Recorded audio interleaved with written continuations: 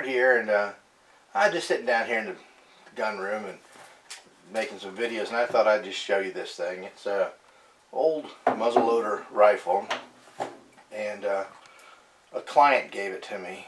He had no need for it anymore, and it's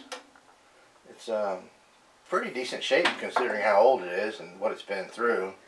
But it's the hammer spring was missing on it, so my dad got a hold of this for a while.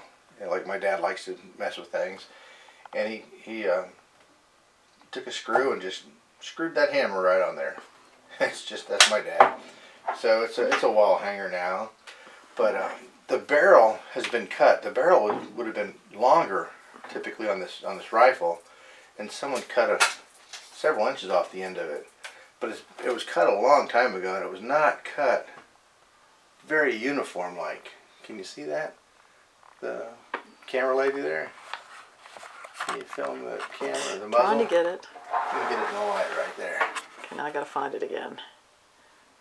Yeah. So they did a really bad job of cutting that barrel off. But looks like they put in a vise with a hacksaw, you think, or what? It was pretty rough cut. But like I said, it was cut probably 150 years ago, and it's a pretty heavy old rifle. It's built stout, you know, back in the old days when they made these things. And it's got on the back of it, it's got initials, a J8 or a J something. It looks like a J. I have no idea. That looks like an 8 to me, but my dad said, "Where'd you get that rifle?" And I told him, I said, "Well," I said, "I was walking through the woods and I saw it laying on the ground," and he got all excited. And then I told him, I said, "No, a client gave it to me." And he still liked it though, but it's a pretty neat little rifle.